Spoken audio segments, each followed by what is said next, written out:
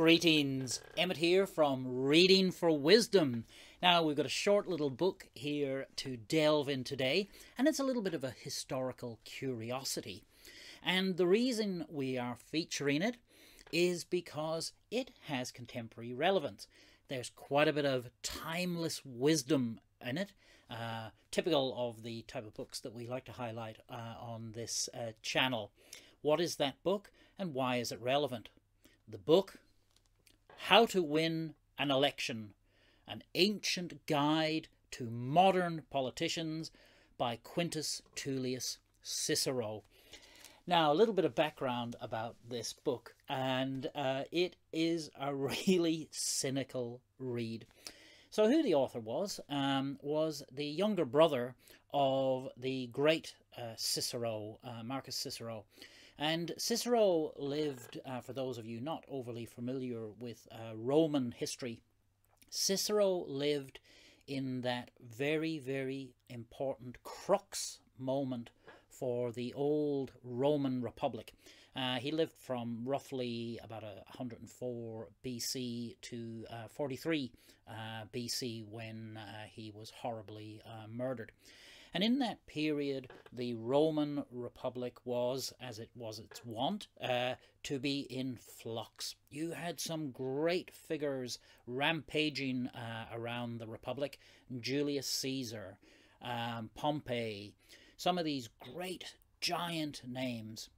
And effectively what was happening at the time was the Roman Republic was coming under lots and lots of pressure from its own sort of internal contradictions, but also from the ambitions of great men who wanted to concentrate power in their own hands. Now, it must be said, in the case of a Julius Caesar, often the desire to concentrate power was their perceived way of doing good by the empire. But it was so riven by rivalries and civil war. And Cicero, Marcus Cicero, was many things. He was a great orator. His voice and his speeches and his speech-making were so powerful in the Senate, so powerful in Rome, and his speeches come down to us this day. So he was fantastic orator. He was, of course, a very ambitious politician, and he was an ambitious politician who was very much on the side of the sort of quasi-oligarchic rule of the Republic. And of course the Republic was dominated by the elites. The Cicero brothers were from the equestrian class. We would call them knights.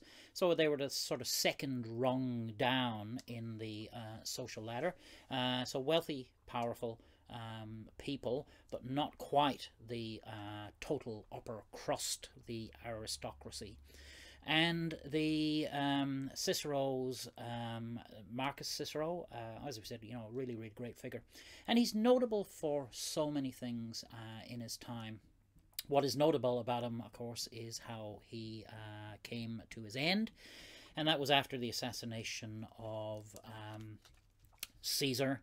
And he fell afoul of Mark Antony. And he met his end. He was put on a blacklist. He was a prohibited figure, and he was eventually caught, captured, beheaded, and had his hands cut off and nailed on spikes in the Forum, the Roman Forum. And the hands cutting off, of course, was revenge. A revenge on this man to defile his body in such a way because of the power of his writing. So normally head cut off and put on a spike was enough, but no, they had to this great powerful man, showing the power of his argument, his legal arguments against some of the tyrants, was to cut his hands off. Reportedly also Antony's wife stabbed his tongue with a hairpin numerous times as well, again as a way to desecrate the great vocal power of this person. But stepping back to earlier times before his demise, this book was written by his younger brother Quintus as a campaign guide, and this is where Cicero was going for the role of consul for the first time. And consul was an elected position, and it was an elected position that ruled with another sort of junior consul over the republic, which was by then quite a large empire, but not an empire in name, and it was to rule over that for a year. So this required you to electioneer to the citizens of Rome who could vote in these things.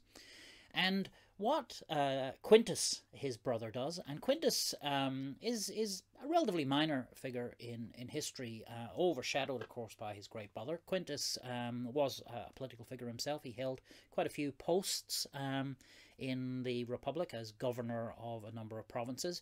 It sounds like he was a bit of a disagreeable character by all accounts, but nonetheless, he wrote this book as a letter to his brother when he was going for the consulship, and what to think about, how to approach campaigning, how to talk to people, how to make promises.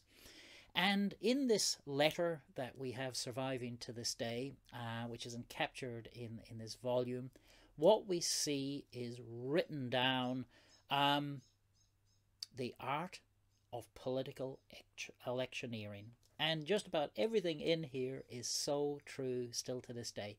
So the value of this book is that it gives us an insight into, well, how people behave now and how timeless that is in a democracy.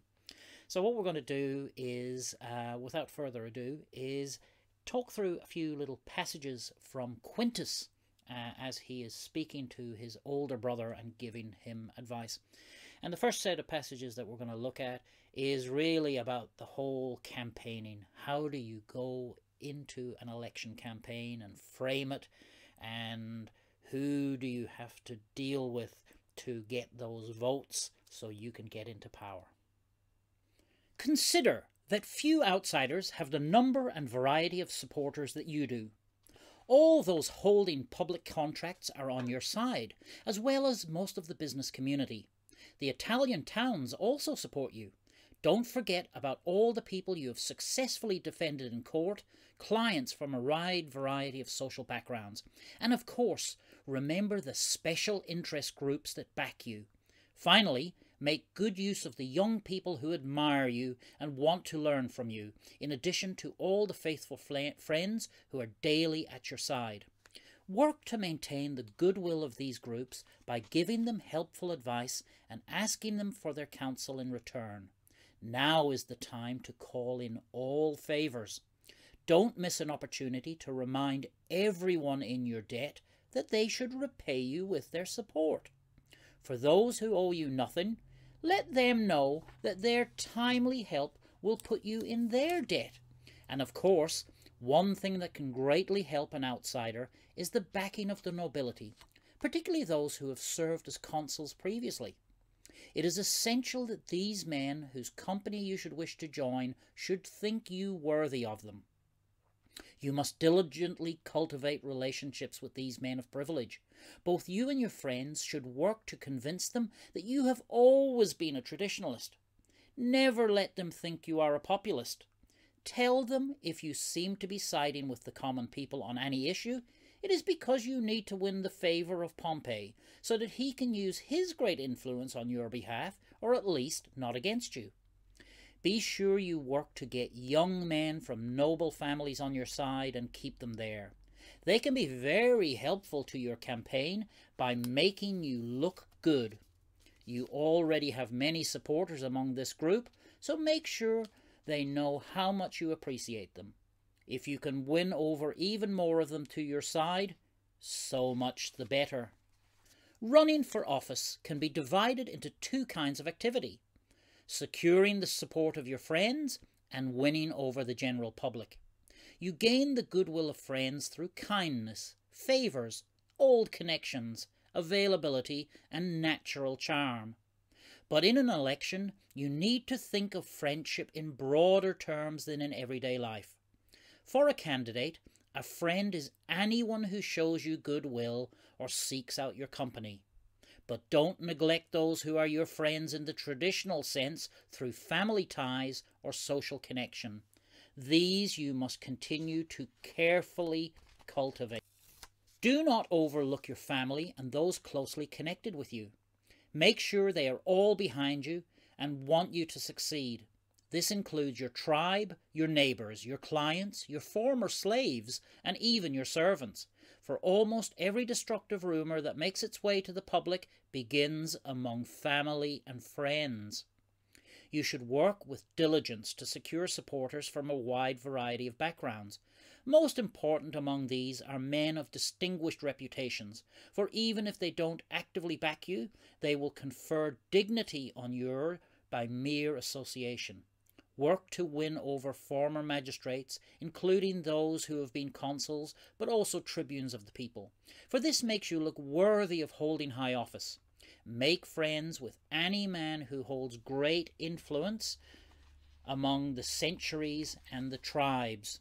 Their political debts to you if they want you to look favourable on them in the future. Remember also those men who owe you favours because you defended their interests successfully in court. Make it clear to each one under obligation to you exactly what you expect from him. Remind them that you have never asked anything of them before, but now is the time to make good on what they owe you. There are 3 things that will guarantee votes in an election: favours, hope, and personal attachment. You must work to give these incentives to the right people. You can win uncommitted voters to your side by doing them even small favours. So much more so all those who you have greatly helped, who must be made to understand that if they don't support you now, they will lose all public respect. But do go to them in person and let them know that if they back you in this election, you will be in their debt. As for those you have inspired with hope, a zealous and devoted group, you must make them to believe that you will always be there to help them. Let them know that you are grateful for their loyalty and that you are keenly aware of and appreciate what each of them is doing for you. The third class of supporters are those who show goodwill because of a personal attachment they believe they have made with you. Encourage this by adapting your message to fit the particular circumstance of each and showing abundant goodwill to them in return. Show them that the more they work for you in your election, the closer your bond to them will be. For each of these 3 groups of supporters, decide how they can help you in your campaign and give attention to each accordingly, reckoning as well how much you can demand from them. Seek out men everywhere who will represent you as if they themselves were running for office. Visit them, talk to them, get to know them. Strengthen their loyalty to you in whatever way works best, using the language they understand.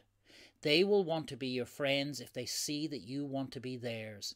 Small town men and country folk will want to be your friends if you take the trouble to learn their names, but they are not fools. They will only support you if they believe they have something to gain. If so, they will miss no chance to help you. Others, especially your competitors, won't trouble themselves to develop friendships with these sort of people. So if you take the time, they can be all the more valuable to you as friends and allies. And develop a superficial friendship. You must actually be their friend.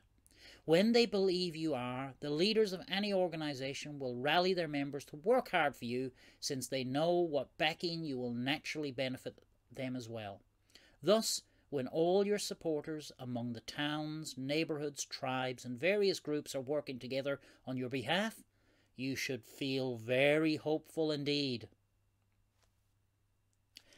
So we saw in those passages something that comes straight out of today's playbook. I find it a bit frightening that over 2,000 years later, politics in our democracies still plays by these rules. Interest groups, what sort of sway you have over them, who can help you, who you've got to suck up to.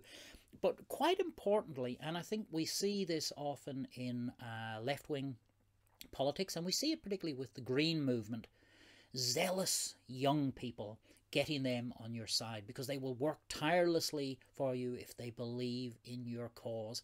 And I think this is one of the key sort of lessons that is often forgotten, is the need to mobilize supporters who are really keen and get behind you. And we saw that in campaigns like the Obama campaign in the United States, really successfully galvanizing, getting out that portion of the vote. But of course there are all the other intrigues and promises as well on the slippery campaign poll. So some very familiar stuff, I'm sure you would agree.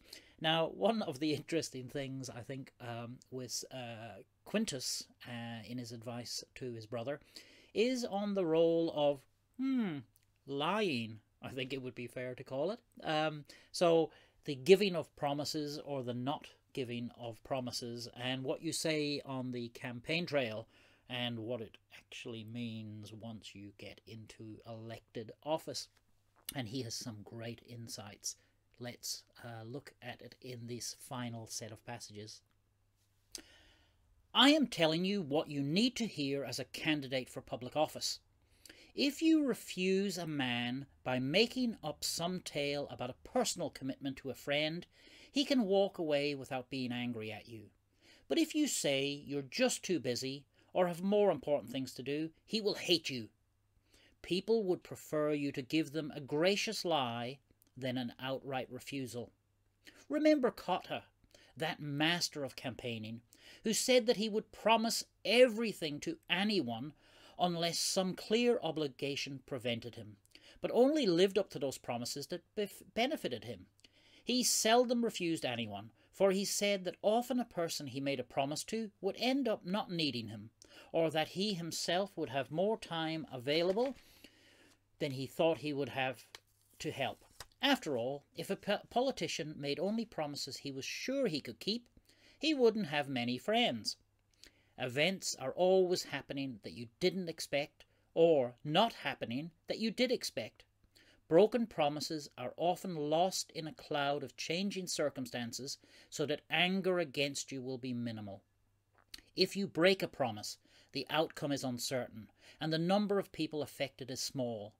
But if you refuse to make a promise, the result is certain, and it produces immediate anger in a larger number of voters. Most of those who ask for your help will never actually need it. Thus, it is better to have a few people in the forum disappointed when you let them down than to have a mob outside your home when you refuse to promise them what they want. People will, by nature, be much angrier with a man who has turned them down outright than with someone who is backed out of his obligation, claiming that he would love to help them only if he could. So, there we go. That is the art of politics. And again, 2,000 years later, what has changed? And very, very wise advice for the campaigning or the aspiring politician. You know, promise everything. And of course, you can make all sorts of excuses when you actually get into power. Well, yes, we would have done this, but we found there's actually no money to do it. Or, yes, we actually did promise this, and we will do it next year. Or if we win the next election, or the next one. Or, yes, we're going to put this into the budget now for 5 years' time. So these are things that we just see all the time with politics, and we see a sort of a cynicism. We're very suspicious as people of politicians, but you can see here that it has been ever thus so. So look, I really recommend this little book, and it'll be particularly instructive reading as we all go through various different election campaigns. So there are, in my country, there's an election campaign about to kick off. Of course, in the United States, which dominates so much of the coverage and even our thought about elections and campaigning and electioneering, there's almost a perpetual campaign going on, but a big one about to kick off there as well.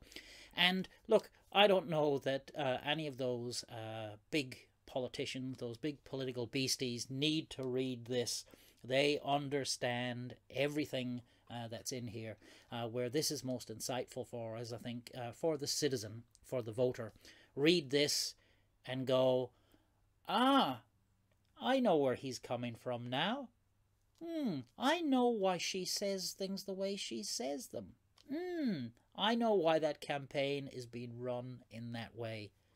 I know why all of a sudden I seem to be so important to those politicians. So look, wonderful cynical work, and Philip Freeman, who has translated and given us a bit of an introduction in here, has done a sterling job. Look, little thin work. You'll read this in an evening, but its power will last you so much longer. And what we're going to do in the links below is give you some guidance on where you can learn more about Cicero, the tragedy of the Cicero family, the magnificent legacy they have left us.